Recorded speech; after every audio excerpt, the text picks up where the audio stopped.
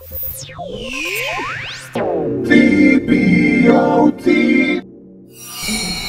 Thank you, Tracy. Good morning, everyone. It's great to be back at TVOT and see all the creativity, the innovation, the excitement, the momentum being built around interactive TV and other advanced video services. And we also recognize that in order to support all that creativity and innovation, we have to have viable business models behind ITV to keep it growing and to keep development moving and to keep us all gainfully employed. So in this session, we're going to talk about the evolution of ITV business models, and in particular, we're going to focus on interactive TV advertising, which is really sort of the hot area of activity right now. Between last year's TVOT and this year's, there's just been a tremendous amount of progress being made. And we also do, along the way, we may touch upon some of the other business models that are being addressed at this conference. And there are so many that are helping ITV, targeted and addressable advertising, VOD advertising, e-commerce, merchandising. And I also, always preach too about the business models that are not as easy to quantify, the business benefits that ITV provides in terms of increased audience engagement, ratings, tune-in, brand loyalty, subscriber retention, and improved user experience. We could certainly all use an improved user experience with television. So I'm very happy to have a panel of experts here today that sort of represent different parts of the ITV advertising ecosystem. And I'm going to ask them to start by just introducing themselves, the company that they're with, and any activity that you're involved with from a personal standpoint as it relates to the topic at hand. Bill?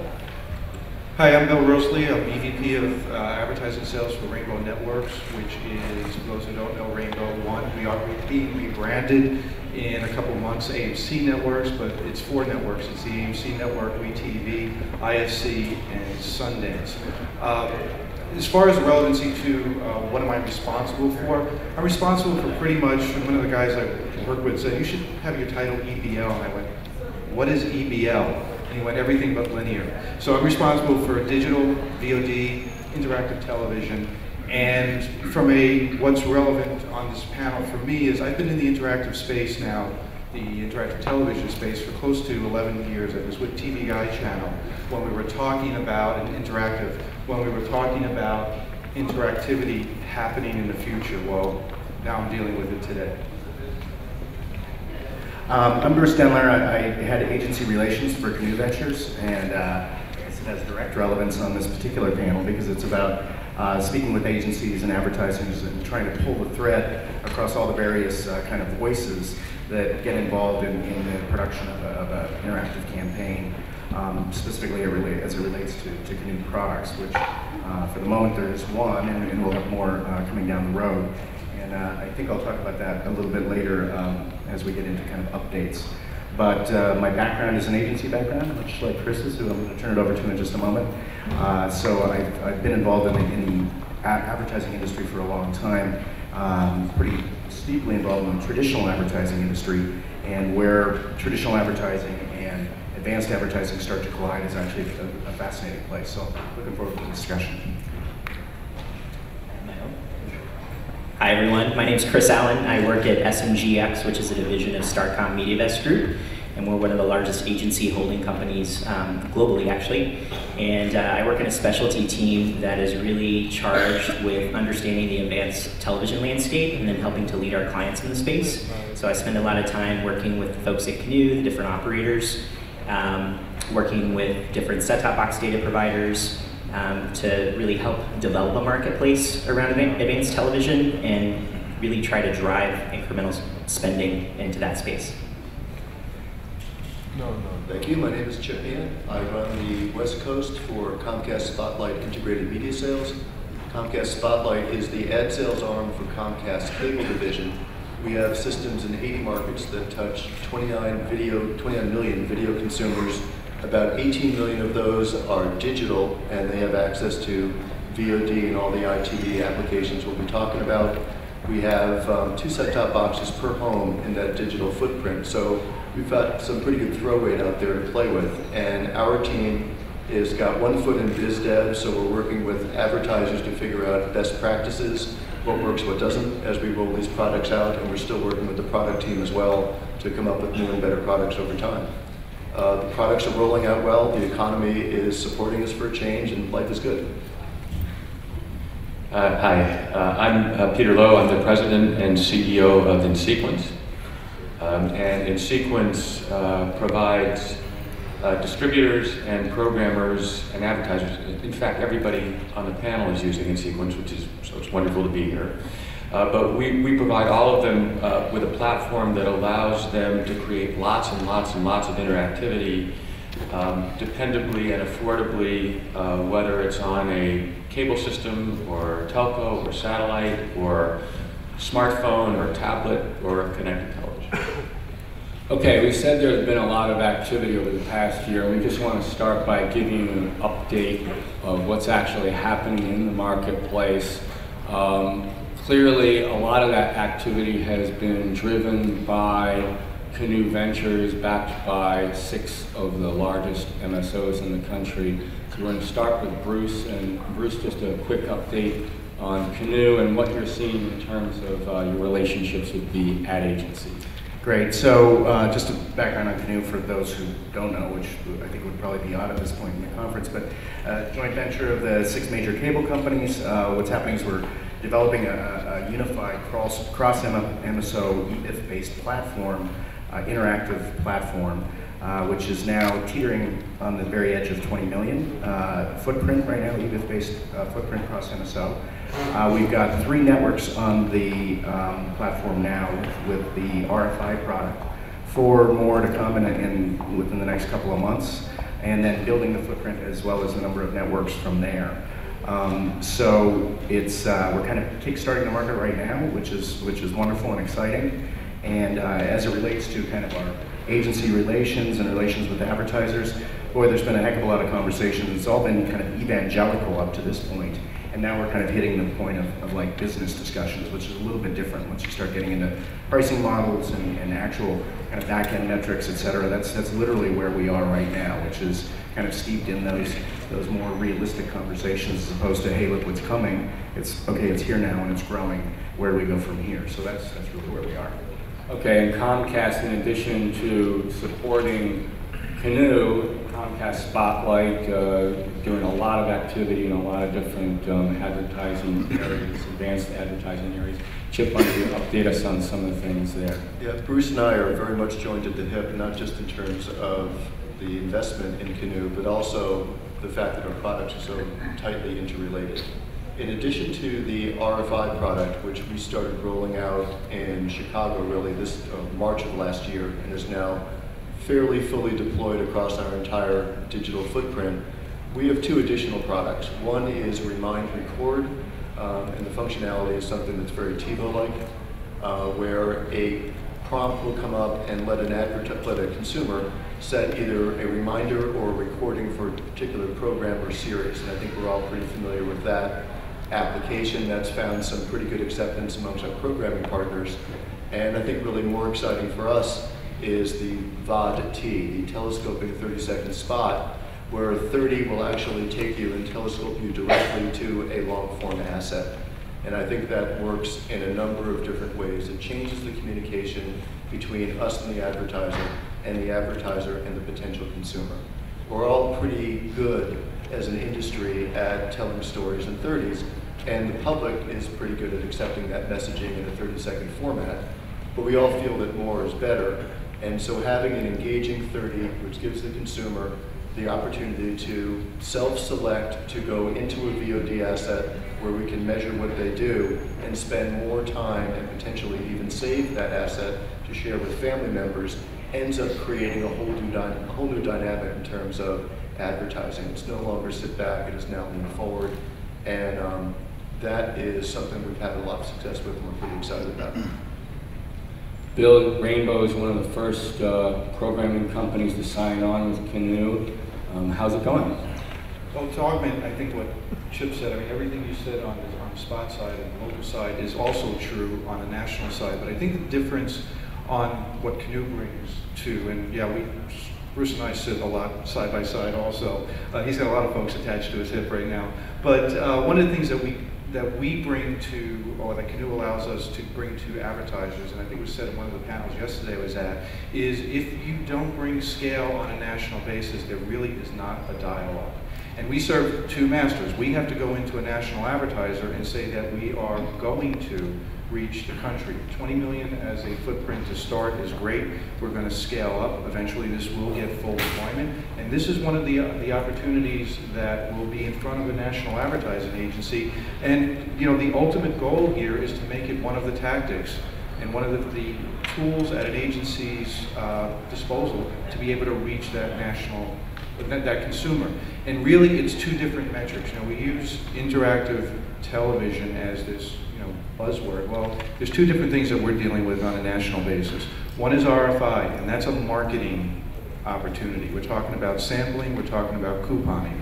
That's one engagement level. The other is kind of what Chip was talking about, and that's where you've got, and you have consumers engaged or viewers engaged in that spot. And there'll be a lot of different opportunities in interactive television that will do that, as well as RFI does that right now. Peter, you are an enabler. I don't mean that in a bad way, but I'm the drug dealer up here. okay, but pushing me. No, you're involved. Your solutions are involved in a lot of different business models and development. What's going on from the Sequence's end? Well, everything that you've heard is going on from Sequence's end. So I'll answer that in two ways. One is this feels really great to be on this panel because for so many years the solutions providers were kind of evangelizing this business, and we would talk about where we thought the business was going to go and what the metrics ought to be, etc. And now I can just sit back on this panel because these guys are actually making the business happen, and it feels really even different than it did a year ago, because these are the guys that are going to make the business, which is just wonderful. So, we are in a bunch of businesses, as you say. So we're in the service provider business, we're in the national platform business with Canoe and with Rainbow and with others. We're also in the T-commerce business, we're in the engagement business. There are a whole bunch of ancillary devices now and two-screen solutions that we're enabling, as you say. The second thing I want to say is this whole concept of engagement, because there really is a tremendously valuable model around engagement. I completely agree with what Bill is saying on this. And just to throw out some engagement statistics. So, we've done a whole bunch of in-programming interactivity over the last many years, and we can boil down the results to a couple of really compelling metrics. One is that typically 20% of the people that are watching anything in programming will go interactive, big number. And the second is that 20% stays interactive for about 30 minutes. So if you just think about the impact you have in terms of how your viewer is engaged, it's really tremendously different interactive than it is not interactive. And what we're also beginning to see, I don't want to draw a straight correlation here, but what we're also beginning to see, which by the way, for guys like Bill and for Canoe, this is a super easy sell, as we're just seeing ratings growth. You don't actually have to go sell any interactive premium, you're just selling bigger audience numbers. And we're seeing ratings growth as a consequence of this engagement, typically from 5 to 20%. So if those numbers hold, that's just tremendous for the industry. I'm very happy to have Chris here from Starcom because like a lot of you, go to events, with cable industry or whatever, and everybody talks about the glories of ITV advertising, and there are no agency or advertising people in the room. So, Chris, welcome. And what's going on inside Starcom as it relates to ITV advertising? Where does it sit these days? Yeah, it sits in a lot of different places. That's one of the challenges that we face is who has ownership of it? Does it live, is it a digital play? Is it a television play? Who's going to really be leading the charge on that? There's a lot of confusion in the agency in how to use it because there are a number of different flavors of addressability in the marketplace. We've talked about sort of engagement and sampling as a couple of benefits of ITV, but we also see just pure awareness as another opportunity, as well as potentially lead generation. So we really look at those sort of 4 buckets as the benefits of ITV. The challenges often are that clients are not really sure what role it's supposed to serve, so we have to really think hard and fast about how is it going to serve a tactical purpose to achieve an overall strategy, and how are we going to implement that. Another problem is costs can start to escalate fairly quickly. So, production charges, non-working media can become an issue for some advertisers who they set aside a media budget and they expect for every dollar in that media budget to actually serve, be buying media, and there are production costs associated with some ITV applications. And there's also a fairly short shelf life for many ITV approaches. So we see that when we put up an ITV campaign, oftentimes we're really gonna sort of squeeze all of the response out of that in the first week to maybe 2 weeks. So if you don't refresh the offer or refresh the content, the consumer is just gonna simply stop responding. So that makes it a little bit more difficult to sometimes push that through. Okay, yes, there are a lot of challenges. There are a lot of questions over the metrics that will be used. We thought that it would be enlightening, hopefully for all of us, to sort of walk through the process of ITV advertising, the sales process, how it's really going to work. I was involved in the advertising community several years ago for a couple of years, and it is a very unique culture. There are lots of players. Everybody has their own role and responsibilities. They don't always get along. We tend to, like the cable universe, we tend to talk about advertising like it's just one big monolithic community, and we're just going to go in there with ITV apps and they're just going to eat it up. Well, not so fast.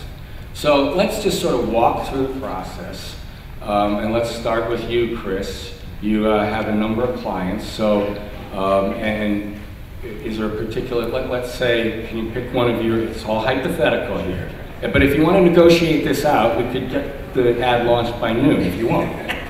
But let's say, let's pick a client that you might say, yes, I want to do an RFI or what have you. Sure.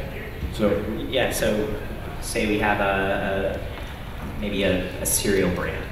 A cereal brand, right? And they have a new product coming to market and they want to deliver samples through an RFI application. Typically that's going to be running in conjunction with a lot of other different media channels, and I might work with Bruce or Bill, and we would talk about how, what is the timing for the release of the sample, how is this going to fit into a more traditional linear television package, and we're going to begin going back and forth on what does that package look like, and Bill might serve me or deliver me a plan, and I'm going to start to take a look at the pricing on that plan, and a lot of that is going to be based on what we've spent historically. So what kind of activity have we had with Bill in the past, and what were the rates that we've paid previously? So it's an interesting time right now because we're starting to enter that upfront marketplace. So much of what happens in the upfront is based on historical pricing basis. So what is the price that we paid a year ago, and what is the marketplace bearing this year in terms of a price increase or decrease versus a year ago? So a lot of it is not necessarily just negotiating the package on its own merits and what is the value of every commercial unit within the package, but what is the overall package price in relation to what we've paid in the past. So historical bases are an important component. In terms of adding elements like ITV to that would be another component of the negotiation. You know, Bill would have a certain number in mind, I'm sure, for what he would like to charge, and depending on the demand from the marketplace, we would sort of ferret out what that real price should be. It could be sort of rolled into the overall package in some instances, or it could be a separate line item on a plan. There's no real standard way for the way it's necessarily going to be negotiated. I don't know, Bill, what do you want to add? Yeah, Bill, what are you going to offer? Come on. That's proprietary. No, I think one of the sea changes that we've seen over the last year is all of the dialogue that you just heard would not have been had a year ago, because we would have still been in a test mode. We're testing to see what this does. Basically, what Chris just laid out is this is now becoming a tactic of how they're buying media and how they're really looking at their full plan. And that is a very big difference. The thing that makes it still unique versus what we do with TV, and I think Chris said it in the beginning, is there's no one that owns interactive television right now, and there is no standardized metric on how to evaluate it. So from the process that and actually we have been working, I'd say, as an industry, Canoe will go out and evangelize to pretty much everyone they can talk to about the value of. We'll go out from an AMC perspective, and I'll never go into Chris or any agency and say, buy AMC. What I'm basically saying is RFI is something that you need to take a look at. This thing is going to scale nationally, and it's got to become part of your media mix in cable. And all of the other metrics that will follow, the pricing, and that will be supply and demand, and as this rolls out and as we get different research to evaluate, because I think one of the things that is really important to remember, because we now have RFI on a national basis, that serial producer did not increase their budget by 10% to take advantage of this. They're going to look at other metrics, other media that delivers, whether it's FSIs, whether it is street teams, and sit there and say, does this deliver better return for my investment? And that's a metric that's going to roll out in the mix. I would say that, just maybe quickly to add, we typically, television is priced on the cost of reaching individual viewers, so it's just pure exposure, impressions, audience exposure. And when we start to get into ITV models, then suddenly there are other metrics to look at that are more performance-based. So, in many cases, it could be on a CPM basis, a cost per reaching 1,000 viewers, but it could also be on a cost per response basis. It could just be a flat fee. There are a number of different models that could be applied to that are typically not applied in the traditional linear television market. But just a quick thing, we were talking earlier, and we were saying that this is probably not a cost per click business. Is that correct? That's your impression? At this point. And I think one of the things, again, being in the digital world also, is you see the digital folks now, when they originally started, it was cost per click. Now it's, well, wait a second, there's value to the branding of, and I think one of the things that we talked about before is there is an engagement metric here, which TV, to be quite frank, does not easily measure, but this engaged spot has a higher CPM. What that value is, we're going to find out. And Chris, you were saying earlier that in broadband video, the CPMs are much higher than even linear television, correct? Yeah, so I also oversee the investment of online video dollars for some of our clients, and we typically see that the CPMs in that space for the most premium content are 2 to 3 times what we would pay in television. So if you're buying an episode of Desperate Housewives online from ABC.com, you're going to pay a higher premium than you would if you were buying the same show in television. And the reason the price has been justified is that we have seen performance metrics that show that it's worth it. So, for example, we on average see about a 60% unaided brand recall when an ad is aired in online video content. And we might only see 15 or 20% unaided brand recall if that same ad were airing in television. So the 2 to 3 times performance helps to justify the 2 to 3 times CPM premium. Okay, I want to get Bruce and Chip involved here, and where do you see sort of the the points of challenge in the process? Yeah, well, actually, I wanted to push kind of the rewind button a little bit on the discussion, just as a grounding point.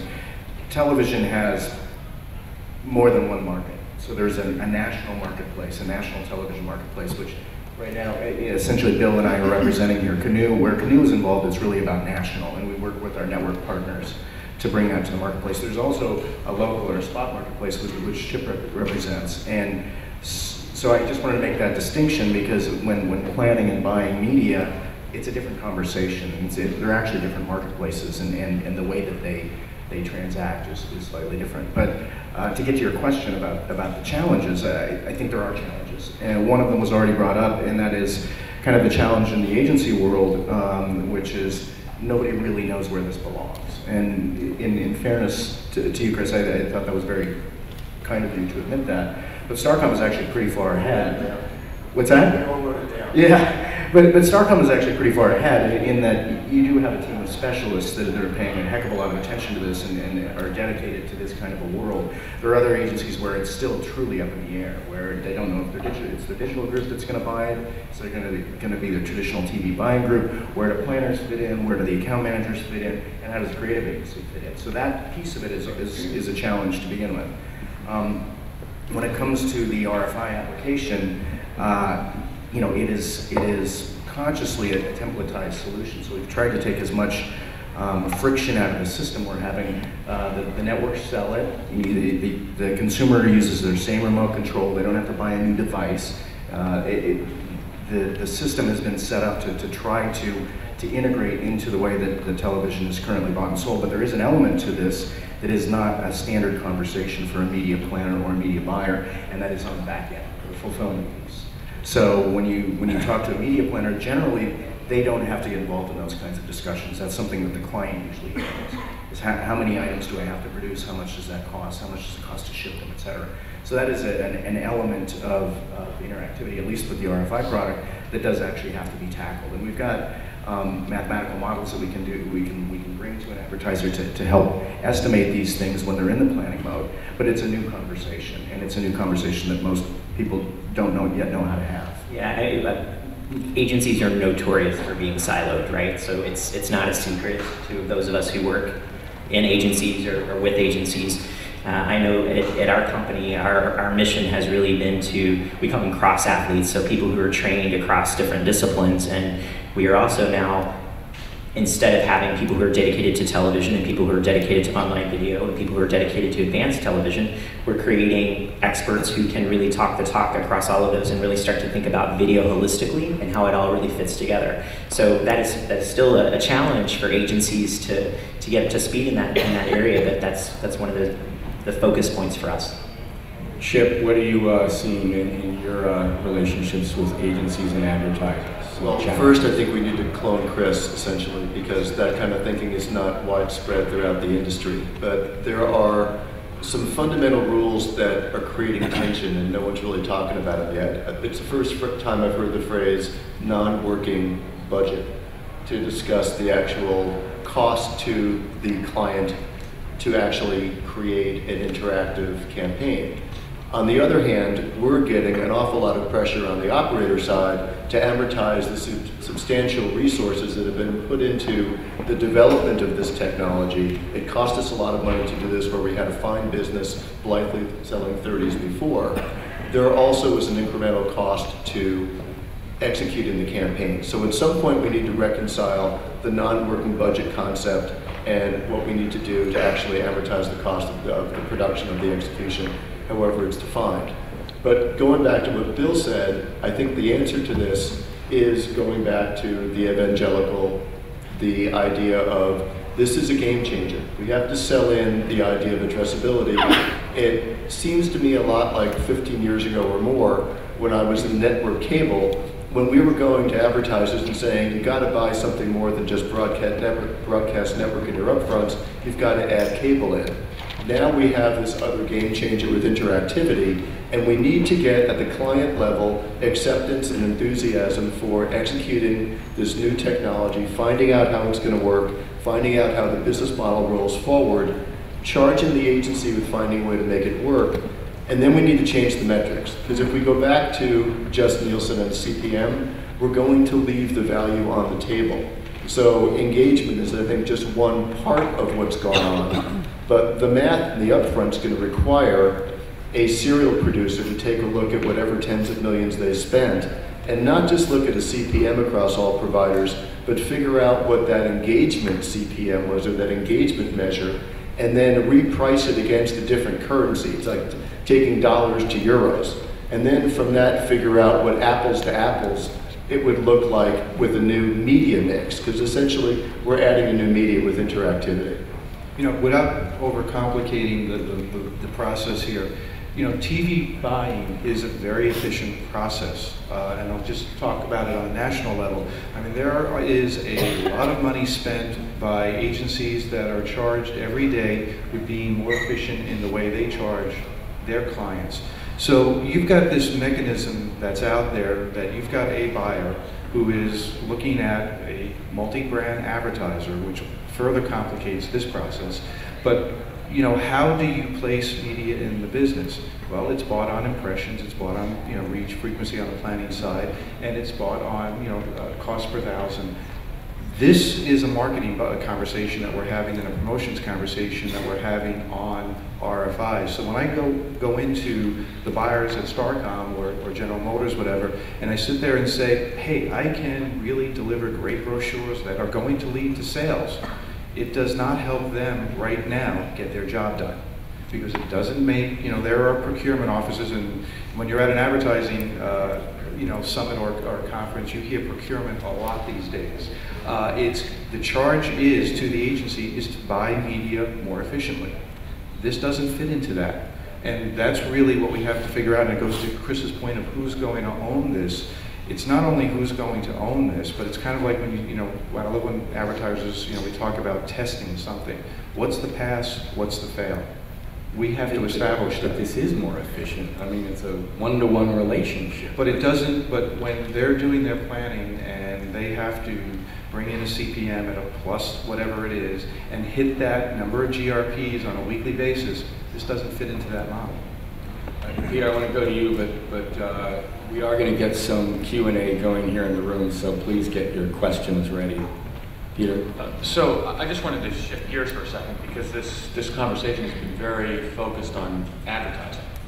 And we're as a sequence, we're also very focused on advertising. What we're doing with Chip and Comcast is about local ads. What we're doing with Canoe and with Rainbow is about national 30-second spots.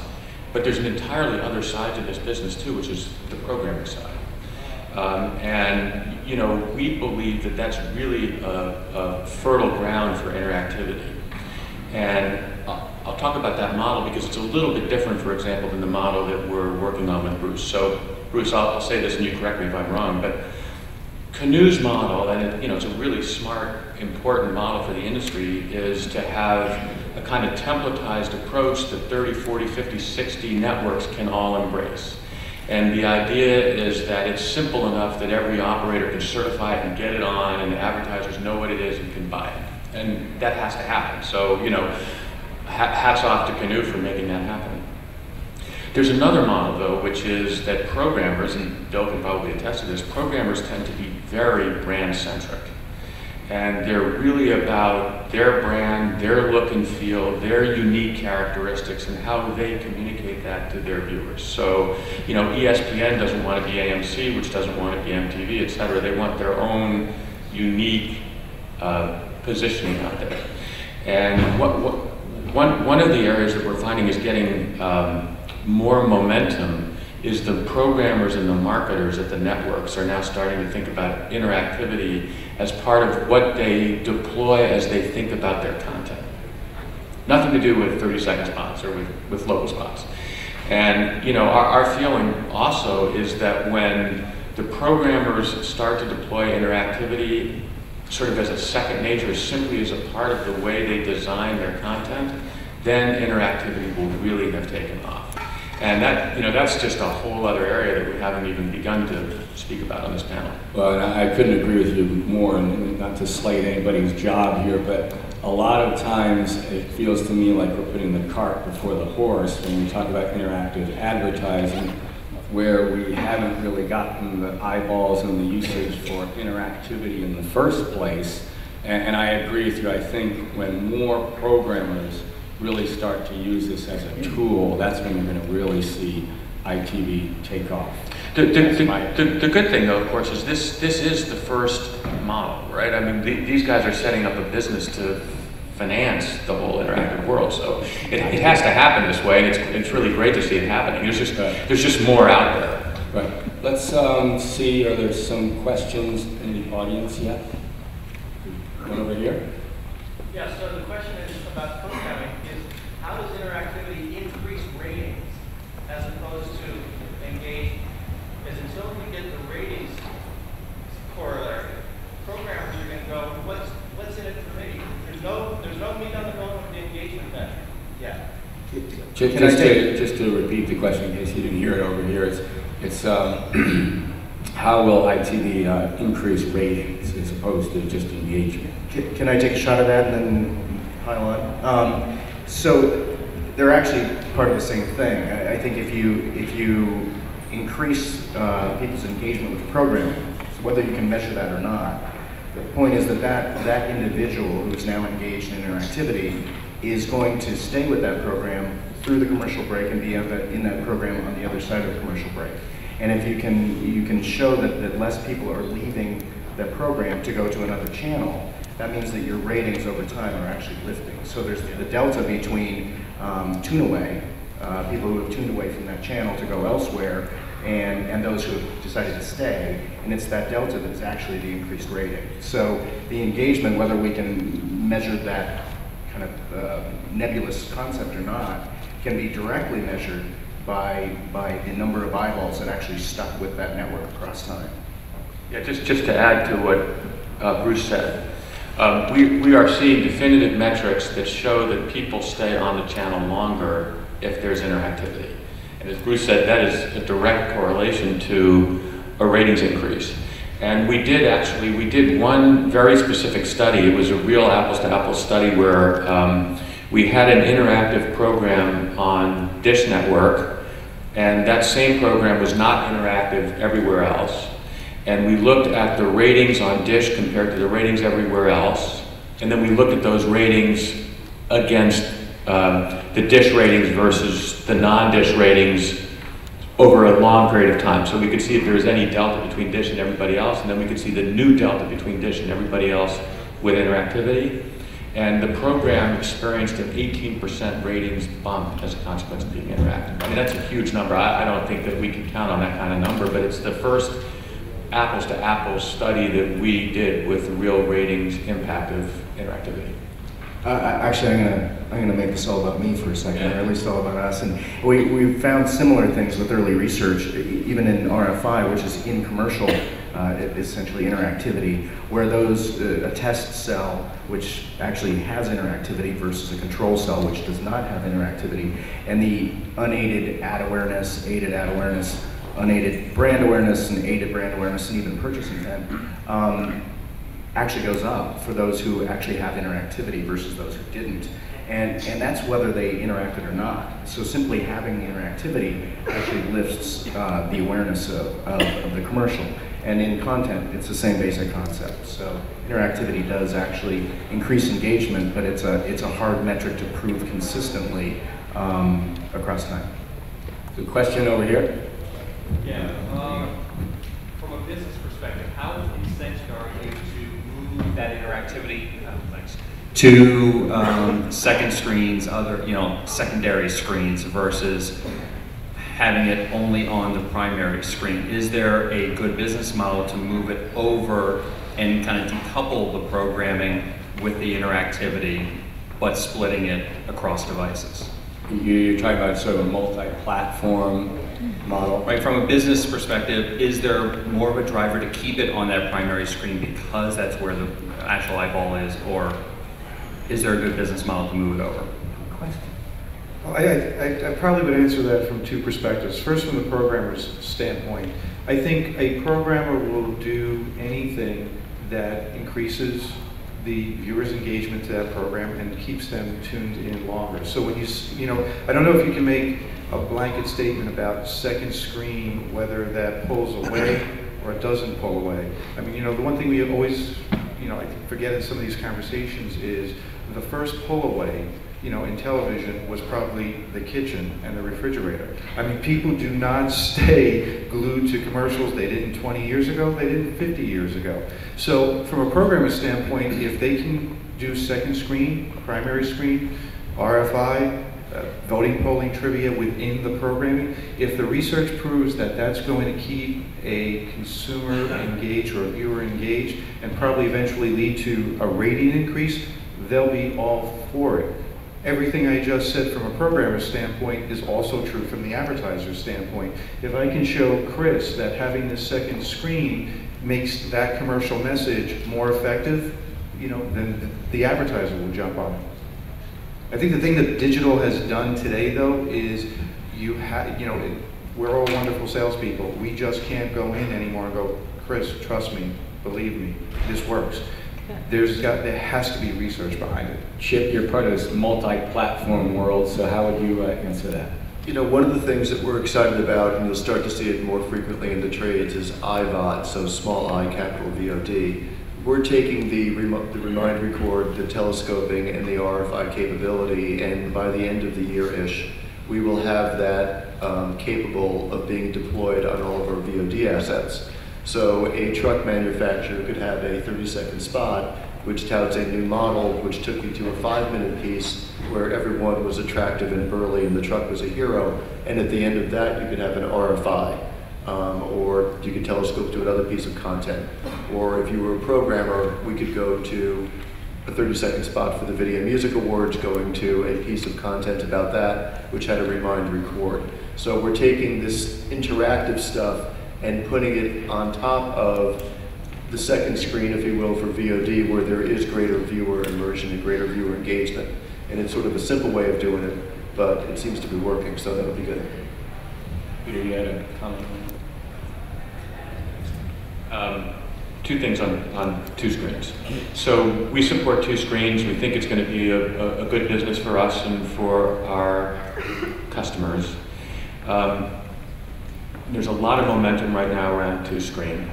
But our sense of this from talking primarily to programmers is that the momentum is generated in large part because it's so much easier at the moment to do, you know, an iPad app than it is to do an eBiff app. That doesn't mean it's always going to be easier, but the sense that we're getting from most programmers is, at the end of the day, one screen is really the place that we want to be because that's where the customer is most engaged. Two screen will always be a business, but it feels more ancillary. At least that's our sense of where the market is right now. Other questions out here? Well, I was just going to add to that. Bill and I were talking about this a couple nights ago. The television marketplace, the linear television marketplace, is still a very, very healthy marketplace. I think boy, you go to these conferences and it feels like regular television is dead, and it couldn't be further from the truth. As a matter of fact, I think we're stepping into possibly one of the strongest TV marketplaces we've seen in many, many years. So regular TV isn't dead, and it also dominates the living room, and it continues to dominate the living room in terms of number of hours spent with the medium, whatever. So if you think of the kind of the standard TV marketplace, 30-second spots, TV that we've all known and loved our entire lives, that's the mighty Mississippi. That is a big river, and the ability to affect the flooding river, and yeah, exactly. And so it's a big wide river, and if you can affect that, then you've really done something, which is really about doing it at scale, which is really kind of what Canoe is all about. And I think that there will always be these kind of roiling whitewater rapids that lead into that big river. And there's interesting stuff happening there, and I know virtually everybody here is involved in that kind of stuff. But I think the concept that we're dealing with here is let's be in the river, because that's where the big stuff is happening. The canoe metaphors are just flowing. All right, one more question. Over here. Thank you. Just, here comes a mic. Thanks. I stepped in a little late, so you may have already addressed this, but relative to your comment about one screen versus two screens, how do you reconcile that, you know, these interactive advertisements take you away from the consumer, away from the program, and the idea is to keep them sticking to the program? So I'm just not quite there that the one screen strategy is the, you know, kind of the way things are going to go. Have you ever been asked that before, Bill? First time. One of the benefits that we love about the Canoe RFI model is that we do not do that at all. All of the interactivity takes place within the 30-second spot. So we're not telescoping off of the channel at all. So that is a major benefit when you sit down and talk to your programming team and go, no, as Bruce said before, this will hopefully, and research has shown, that will keep people through the break, not the reverse, which is push them away. You know, we've got a $2 billion business at Spotlight selling those 30-second spots, so we're very cognizant of that as well. And our parent company on the cable side is very focused on empowering the consumer. So what's happening with our telescoping, when the overlay comes up, the consumer has the option to view now or to view later. Viewing later means I want to see that spot about the truck, but I'm not going to come away from Dancing with the Stars. View later, it goes away and goes to a playlist where that consumer can come back at a different time and watch all the content when they're not engaged elsewhere and watch content they've saved. In a similar fashion, the Remind Record functionality is flexible enough where if you feel that you're a mighty broadcast network and you're going to make sure that people don't time shift, you could just put up reminder, not recording, and they would not have the option to record and time shift the program. It just seems like, though, with an app or a tablet, that it would be easier for the consumer to accomplish their goals, you know, and be able to multitask and simultaneously kind of do these things. So the advertiser would win and the programmer would win. I think one of the filters that we have to use with interactivity, it's a very powerful tool. And you know, to your point before about this is not an advertising discussion, it truly really is not, to a certain degree. The filter that we have to make sure with what we're using with interactivity is this a good programming experience? Does the commercial, does the interactivity that we're playing in this environment make the consumer sit there or the viewer sit there and say, this is something that I see a benefit to? Whether that's in single screen, you know, I mean, I'll use sports as an analogy. I mean, sports is, to me, a very good example of a two-screen application. Because we may be watching the same game and you may want to check out one sport score on your iPad and I may want to check out another. There are other applications where the single screen makes the most sense. And I think that's the filter that we have to use here, is what makes sense. Okay, one last just very quick question. What would a conference be without asking you for some sort of prediction or forecast or something? But I'm not going to ask you, you know, how big a business is it going to be in 2020 or anything like that. Just over the course of the next year, when we're back here, what are going to be some of the key points of progress that we're going to see, especially as it relates to some of the challenges we were talking about, just within the next year? Where do you see things going? Bill, you want to just go, well, let's just go down. Yeah, I think the major thing that I see changing is when we talked about more networks rolling out, scaling up to 30, 40 million homes, I think that change of itself, or the fact that that becomes a real national play, will, and again, Starcom is definitely one of the more progressive agencies, but that's going to force agencies to find an owner for this. And I think that's what we'll see probably in the next 12 months. I would say that we also will see some really in-depth conversations with advertisers about the back-end metrics and how it's actually working for them. So the definition of success is completely different from one advertiser to the next. And I think that right now there's still a lot of grappling with what does that actually mean. And I think people are trying to make generalizations about that. And I'm not sure that there are generalizations. I think that those are client offer tactic-specific discussions. And I think we're going to find in the next 12 months that we've narrowed that down pretty significantly with specific advertisers. Okay, and just a point of information, I was wrong. We actually do have more time, so I had a schedule wrong. What was that? So if you do have more questions, we can get to those, but let's continue down the line.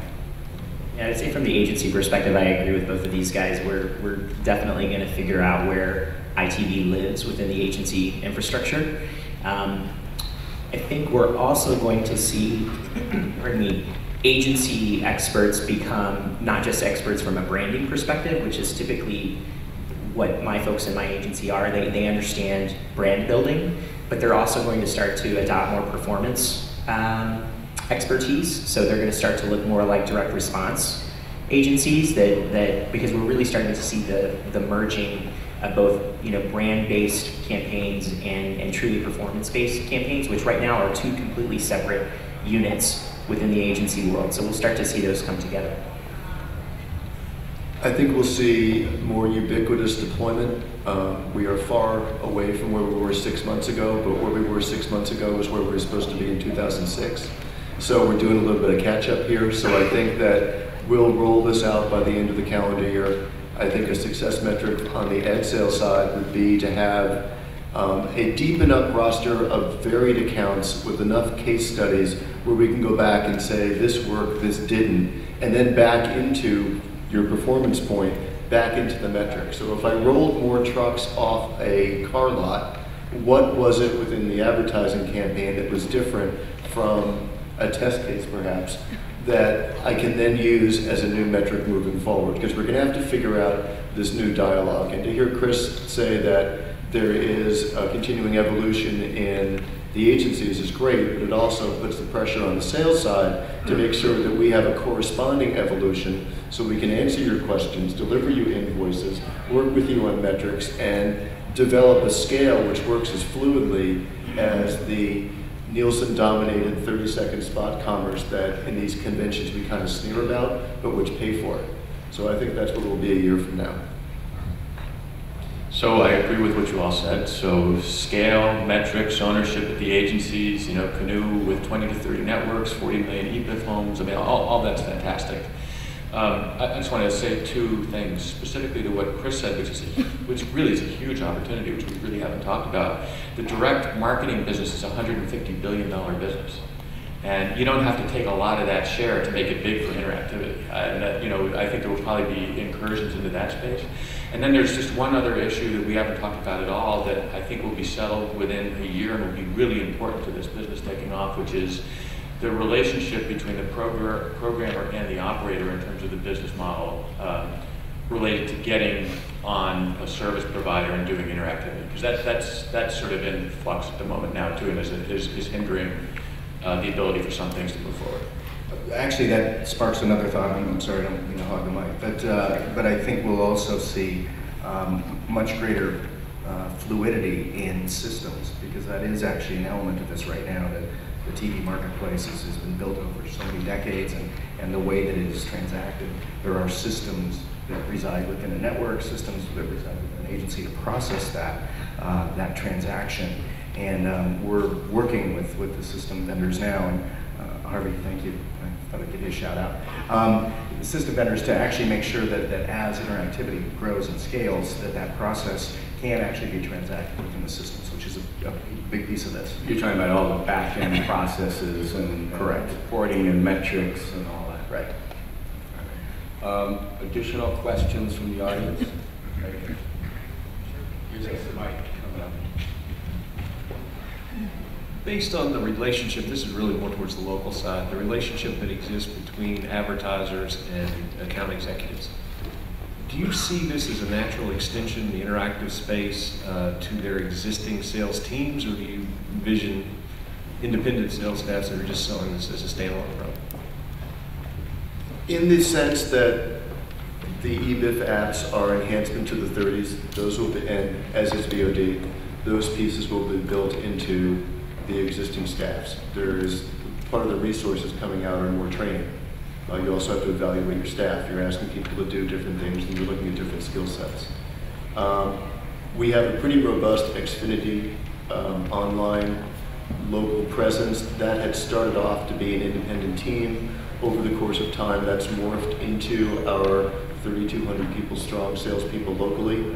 There are still, and there will be with all of the advanced apps, there need to be people at the top in terms of understanding the product development, how it works, and kind of direct it. So there will be divisional leads against many of these properties, but ultimately the ecology is all of these are connected in the same campaign, and there will be one person that goes in. Now we may have support staff, so you may have a coordinator for online that follows a salesperson into a local Chevy dealer association or a local bank to help with the execution, because a lot of this is different. One of the things we're finding is you finally get a multi-platform campaign, and then you fill some client's inbox up with 17 different spec sheets and different timelines. We need to find a way to process that so it makes sense. It's not just a question of send the tape here. So some of that needs to be worked out. There's only so much our people can process, so we'll throw more people at the problem, but ultimately there'll be a single lead. And Chris, on the agency side, you see a similar integration of responsibilities, or will there still be these silos? No, we're definitely seeing silos breaking down. There is, quite frankly, a little bit of a turf war on where some of these things live, because sometimes the folks who work in the digital side of the house think that they should have ownership of this because it looks a lot like the online space, but the television folks think they should have ownership of it because it exists on a television set. So a lot of it is sort of placing the expertise and the responsibility in the area that makes most sense based on our contract with the client. So sometimes there are multiple agencies working on a particular client's piece of business, and also just the talent that we have in-house, and how willing some folks are to embrace things. So if we have folks who are used to just churning through television buys and they're just churning out that efficiency, they may not be the right person to take oversight of this. But again, we're trying to look at things from more of a video neutral perspective, and so we are training people to be able to speak to both sides, and those people are sort of naturally rising to the top who are capable of doing it. We've lived through the development and growth of internet advertising. Are there lessons from that whole experience that are going to apply here in the ITV world? Yeah, I think so. I remember when I started selling this new website that we would go into agencies back in 1995, and I didn't think it really mattered that much. It was called weather.com.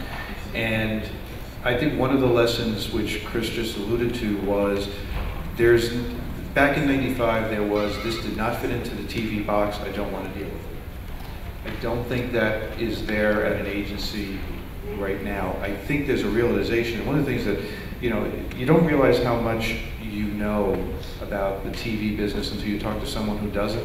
There's a lot of information a buyer has to process. There's 90 some odd cable networks. I mean, there's a lot of tracking. There's a lot of programming out there. To stay an expert in that field is not easy, but I think the lesson that was learned is they don't want to punt on this. They want to figure out, how do we make it work? And that, I think, is a lesson that was well learned. Anybody else want to tackle that? I absolutely agree. I mean, if you want to remain relevant in the industry, you have to embrace it, or else you're a dinosaur and you'll be left behind. Any last thoughts that you want to leave the audience with? We just have one more minute. What should they walk away with from this panel? I have one. This is just fantastic because you're seeing the model happen. Right on this panel, and we all met, for like 15 minutes beforehand to make sure that we were doing what Craig wanted us to do, and there was this little sparring contest between Bill and Chris, and Chris said, "Well, you want too much money," and Bill said, "You're willing to pay too little." And they're like in that 15 seconds, you had an industry shaping, because these guys are now having the typical sparring that happens when there's a real business going on. It was just great to see, and you heard it up here, and I think it's fantastic. I'm just saying, actually, the two things that I wanted to kind of lead the audience with, actually you had mentioned earlier, both of them. One is that for kind of in-program apps, there's the opportunity to increase engagement, increase ratings, and that is, I think, almost a self-made business when it happens at scale. And the second is a huge amount of direct marketing money that can be ported over into interactivity. It's just, how do you get there from here? And we're figuring that out. Add one thing to what Peter said, and I don't know if that was sparring, but I think one of the things that you learn in sales very early on is price does not close. If you do not see a value in something, there is not a discussion about what it's worth. And I think that the change over the last 12 months, and I think a year from now, it'll probably be a little bit of a different conversation. There is a recognition that there's value here. Now the question becomes is what is that worth? And that's a great conversation to be in. We were not there a year ago. Good point. So we'll go backstage, we'll wrap up a deal, and we'll start hawking Chris's new cereal, get those RFIs out there, and everybody will be happy. So everybody just stay right here. There's another great session following this one, but let's give a big round of applause to these experts who did a great job. Thank you, and enjoy the rest of your conference.